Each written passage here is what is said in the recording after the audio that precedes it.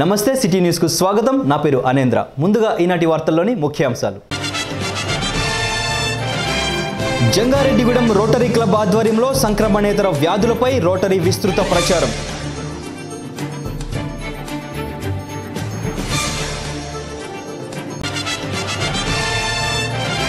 ఘనంగా జంగారెడ్డిగూడెం శాఖ గ్రంథాలయం వద్ద 52వ జాతీయ వారోత్సవాలు.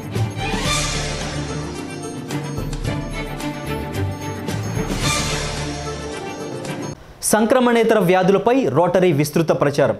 అంటువ్యాధులు కాని వ్యాధుల బారిన పడి దేశవ్యాప్తంగా సంభవించే మరణాల్లో 60% ప్రజలు ఉండడం శోచనీయమని అది గుర్తించి సామాన్యులకు సైతం అవగాహన అందే క్రమంలో రోటరీ భారత్ సానుకూల ఆరోగ్యం అనే కార్యక్రమం రోటరీ జిల్లా 3020 గవర్నర్ ఎం వీరభద్రారెడ్డి నేతృత్వంలో రూపొందించి అమలుపరుస్తున్నామని రోటరీ అధ్యక్షుడు జిఏ ప్రసాద్ అన్నారు.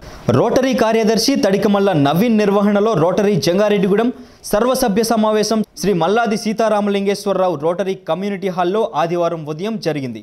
సభకు అధ్యక్షత వహించిన జిఏ ప్రసాద్ మాట్లాడుతూ రోటరీ భారత్ కార్యక్రమ జాతీయ కమిటీ సభ్యులు జీవి మోహన్ ప్రసాద్ మార్గనిర్దేశకత్వంలో సంక్రమణేతర వ్యాధులు అడ్డుకట్టపై ప్రణాళికాబద్ధంగా అవగాహన అందిస్తున్నామని, రోటరీ జంగారెడ్డిగూడెం నుండి మరింత విస్తృతంగా అవగాహన కార్యక్రమాలు చేపట్టనున్నామని చెప్పారు. అలాగే ఇటీవల పశ్చిమ గోదావరి జిల్లా స్థాయిలో ఏలూరులో లిటిల్ మాస్టర్స్ అకాడమీ వారు నిర్వహించిన చదరంగం పోటీల్లో 15 సంవత్సరాలలోపు బాలికల విభాగంలో జిల్లా స్థాయిలో ప్రథమ స్థానం సాధించిన రోటరీ సభ్యుడు అయినపర్తి చంద్రశేఖర్ కుమార్తె 10వ తరగతి చదువుతున్న అయినపర్తి రోహిణిని రోటరీ కార్యవర్గం అభినందించింది. ఈ కార్యక్రమంలో చామర్తి శ్రీరాములు, బండారు సత్యనారాయణ, సిటీ కేబుల్ ఎండి పాలపర్తి శ్రీనివాస్, కేఎల్ఎన్ ధనకుమార్, అయినపర్తి చంద్రశేఖర్, జవ్వాజీ ఉమా వెంకటేష్, దాకారపు కృష్ణ, కొమ్మోజు వంశీకృష్ణ, కొమ్ముకూరి నాగేశ్వరరావు తదితరులు పాల్గొన్నారు.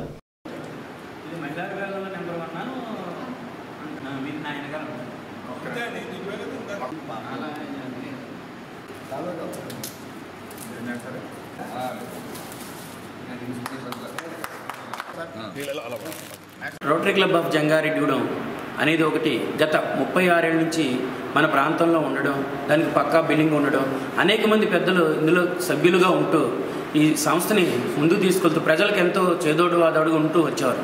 మొదట్లో ఒక 5-6 సంవత్సరాలు ఎక్కడో రాష్ట్రంలో ఉజ్వల భవిష్యత్తులో భాగంగా టాప్ 2లో ఉండే ఈ క్లబ్ మధ్యలో తగ్గిన మరలా 2014-2015 నుంచి ఈ రోజు వరకు కూడా ఈ రోటరీ గవర్నర్ డిస్ట్రిక్ట్ ఏరియాలో టాప్ 1-2లో ఉంటూ వస్తుందంటే అది ఈ దాతలందరూ ఇచ్చే సహకారం, అలాగే మా సభ్యుల యొక్క సహకారం. మీరు చూస్తూ ఉండండి, ఇప్పటికీ ఈ సంవత్సరానికి వచ్చి కూడా ఈ ఎన్సిడి ప్రోగ్రామ్ అనేది ఏంటంటే నాన్ కమ్యూనల్ డిసీజెస్ అనేవి రాకుండా చూసుకోవాలని గతంలో పోలియో ఫండ్ కలెక్ట్ చేయడంలో కానీ, అలాగే బాలింతలకి కుర్చీల విషయంలో ప్రతి అంశంలో కూడా జంగారెడ్డి రోటరీ క్లబ్ చేస్తున్నది అంతా ఇంత కాదు. ఈ సంవత్సరం ప్రెసిడెంట్గా ఉన్న ప్రసాద్ గారు కూడా అనేక అచీవ్మెంట్ ఈ డిస్ట్రిక్ట్ లెవెల్ అంటే శ్రీకాకుళం నుంచి కృష్ణా జిల్లా దాకా ఉన్న ఈ 70-80 క్లబ్బుల మధ్యలో నేనా నువ్వు అన్నట్టుగా పోటీ పడుతూ అనేక అంశాల్లో ముందుకెళ్తుంది.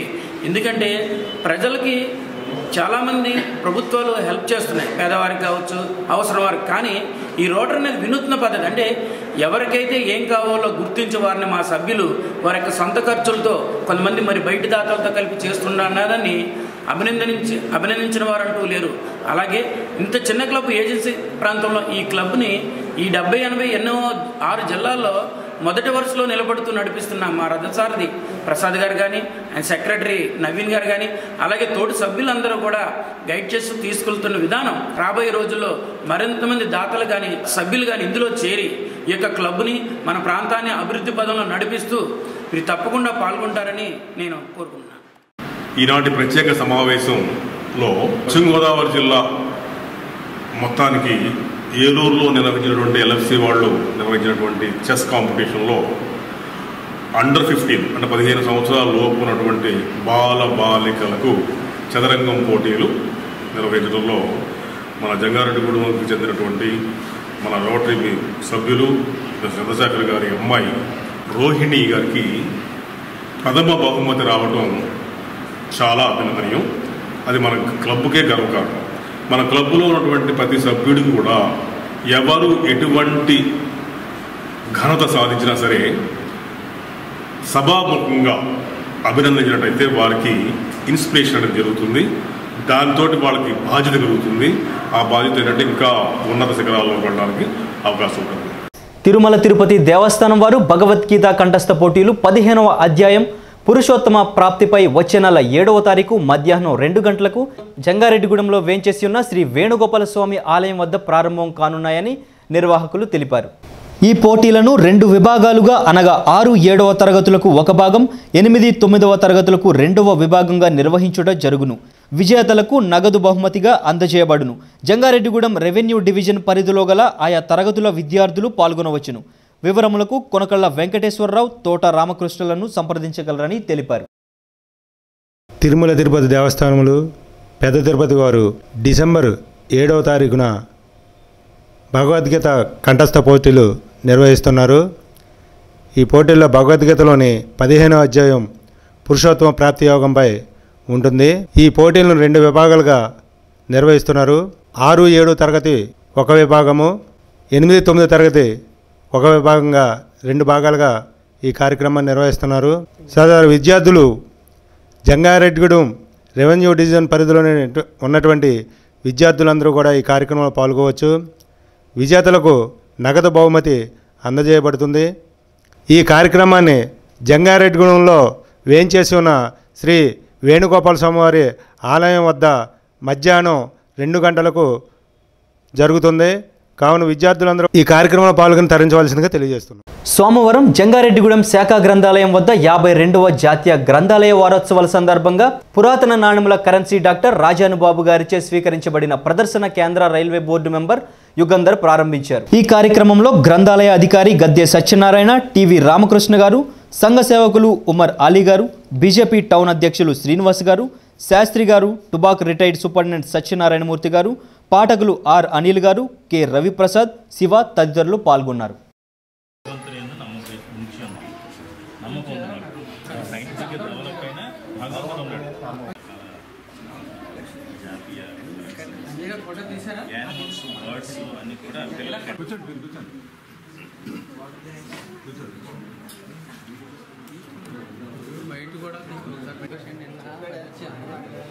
సన్మానం జరిగింది మన దగ్గర ఒక 12 ఉద్యోగాలు సాయంత్రం పేపర్లో ఒక దాంట్లో వచ్చింది.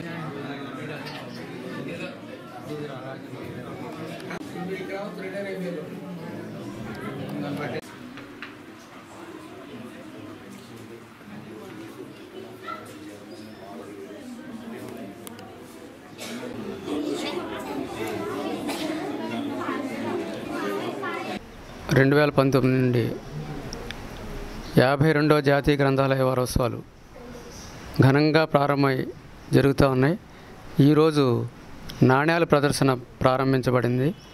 అనంతరం ఇప్పుడు దేశభక్తి గేయాల పోటీ ఉంటుంది. అలాగే రేపు మహిళలకి, ఓన్లీ విద్యార్థులకి లెమన్ అండ్ స్పూన్ అనే కార్యక్రమం ఉంటుంది. అలాగే 20వ తేదీ ముగింపు సమావేశం ఉంటుంది. ముగింపు సమావేశానికి ముందు డ్యాన్స్ పోటీ, ఆ తర్వాత బహుమతులు ఇవ్వబడతాయి. బహుమతులు శాసనసభ్యులు శ్రీ ఉన్నమట్ల ఎలిజా గారు బహుమతులు అందజేయడం జరుగుతుంది. అలాగే ఈ కార్యక్రమాలను విజయవంతం చేయవలసిందిగా కోరుచున్నాను. మరిన్ని వార్తల్లోకి వెళ్లే ముందు వార్తల్లో చిన్న విరామం. అతివకు అందం ఆభరణం.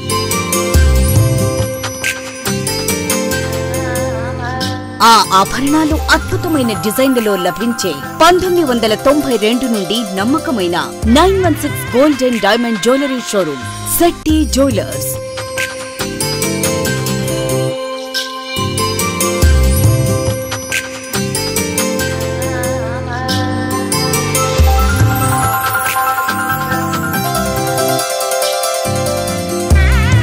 స్వర్ణకాంతులు విరజిమ్మండి.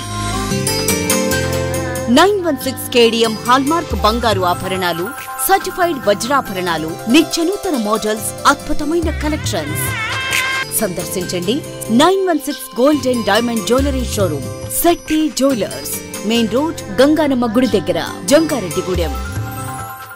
తిరిగి వార్తల్లోకి స్వాగతం. రాష్ట్రంలో ఈనాడు దళితులు ధైర్యంగా ఆత్మాభిమానంతో జీవించడానికి కారణం కమ్యూనిస్టు పార్టీల అండతోనేనని భారత కమ్యూనిస్టు పార్టీ పశ్చిమ గోదావరి జిల్లా కార్యదర్శి డేగా ప్రభాకర్ తెలిపారు.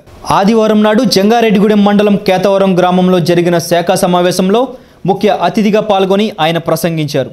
కేతవరంలో సీలింగ్ భూములను సాగు చేసుకుంటున్న పేదలకు న్యాయం జరిగితే అధికారులు చర్యలు తీసుకోవాలన్నారు. సమావేశంలో పార్టీ మండల సమితి కార్యదర్శి మన్నవ కృష్ణ చైతన్య మాట్లాడుతూ బ్యాంకులో విలీనం పేరుతో ఆంధ్ర బ్యాంకుని వేరే బ్యాంకులో కలపడం వల్ల ఉమ్మడి తెలుగు రాష్ట్రాలకు తీరని అన్యాయం జరుగుతుందని తెలిపారు. గోకుల తిరుమల పారిజాతగిరి శ్రీ వెంకటేశ్వర స్వామివారి దేవస్థానంలో ఈరోజు ఉదయం 5 గంటల నుండి స్వామివారికి సుప్రభాత సేవ, తోమాల సేవ, బాలభోగ నివేదన, తీర్థప్రసాద గోష్ఠి తదితర కార్యక్రమాలను ఆలయ ప్రధాన అర్చకులు నల్లూరి రవికుమార్ ఆచార్యులు నిర్వహించారు. వేకువజాము నుండి అధిక సంఖ్యలో భక్తులు మరియు అయ్యప్ప స్వాములు శ్రీ స్వామివారిని దర్శించుకున్నారు. అలాగే ఈరోజు శ్రీ స్వామివారి ఆలయానికి విచ్చేసిన భక్తులకు జంగారెడ్డిగూడెం వాస్తవ్యులు శ్రీ కేతిరెడ్డి అప్పలనాయుడు దంపతులు, మంగిశెట్టిగూడెం వాస్తవ్యులు శ్రీ ఓరుగంటి నాగేంద్ర కుమార్ దంపతులు, సీతంపేట వాస్తవ్యులు శ్రీ మారం మురళీకృష్ణ దంపతులు, జంగారెడ్డిగూడెం వాస్తవ్యులు శ్రీ మాదల రామ్మోహన్ రావు దంపతులు అన్నప్రసాద వితరణ జరిపించారు. ఈ కార్యక్రమంలో అధిక సంఖ్యలో భక్తులు, అభివృద్ధి కమిటీ సభ్యులు పాల్గొన్నారని కార్యనిర్వహణాధికారి ఎంఎస్ఎస్ సంగమేశ్వర శర్మ తెలిపారు. గోకుల తిరుమల పారిజాతగిరి పద్మావతి గోదా సమేత శ్రీ వెంకటేశ్వర స్వామివారి యొక్క దేవస్థానం ఈరోజు ఆలయంలో కార్తీక మాసం 3వ ఆదివారం సందర్భంగా వన సమారాధనకు విచ్చేసిన భక్తులు, అలాగే పరిసర గ్రామాల భక్తజనులు ఎంతోమంది స్వామివారిని దర్శించుకున్నారు. ఈ సందర్భంగా ఆలయంలో స్వామివారికి ఉదయం నిత్యార్చన, అలాగే శాత్తమరి తీర్థప్రసాద గోష్ఠి కార్యక్రమాలు నిర్వహించడం జరిగింది. అనంతరం ఆలయానికి విచ్చేసిన భక్తులందరికీ కూడా సర్వదర్శనము మరియు అష్టోత్తర పూజా కార్యక్రమాలు నిర్వహించడం జరిగింది. పెద్ద ఎత్తున భక్తులు స్వామివారిని దర్శించుకున్నారు. రేపటి రోజు కార్తీక మాసం సోమవారం సందర్భంగా ఆలయంలో ఉదయం 10 గంటలకు వెంకటేశ్వర స్వామివారి యొక్క వ్రత కార్యక్రమాలు ఏర్పాటు చేయడం జరిగింది. కాబట్టి అవకాశం ఉన్న భక్తులంతా కూడా ఈ సామూహిక వెంకటేశ్వర స్వామివారి యొక్క వ్రత కార్యక్రమాల్లో పాల్గొని శ్రీ వెంకటేశ్వర స్వామివారి యొక్క అనుగ్రహం పొందవలసిందిగా కోరుకుంటున్నాం. రాబోయే సంస్థాగత ఎన్నికలలో తెలుగుదేశం పార్టీ కుటుంబ సభ్యులంతా పార్టీ అభ్యర్థుల గెలుపుకు కృషి చేయాలని చింతలపూడి తెలుగుదేశం పార్టీ నియోజకవర్గ కన్వీనర్ డాక్టర్ కర్ర రాజారావు చెప్పారు. ఆదివారం చింతలపూడిలో మండల స్థాయి తెలుగుదేశం పార్టీ విస్తృత స్థాయి సమావేశం నిర్వహించారు. ఈ సమావేశానికి తెలుగుదేశం పార్టీ నాయకులు, కార్యకర్తలు అధిక సంఖ్యలో హాజరయ్యారు.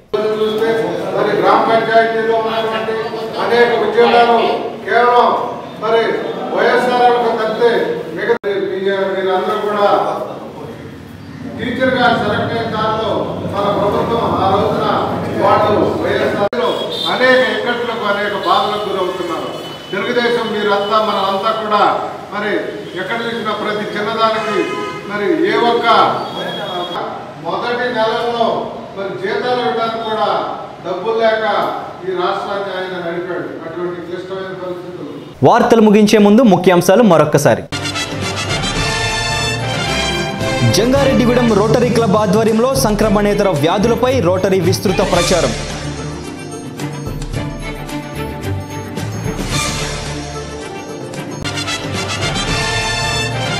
ఘనంగా జంగారెడ్డిగూడెం శాఖ గ్రంథాలయం వద్ద 52వ జాతీయ వారోత్సవాలు.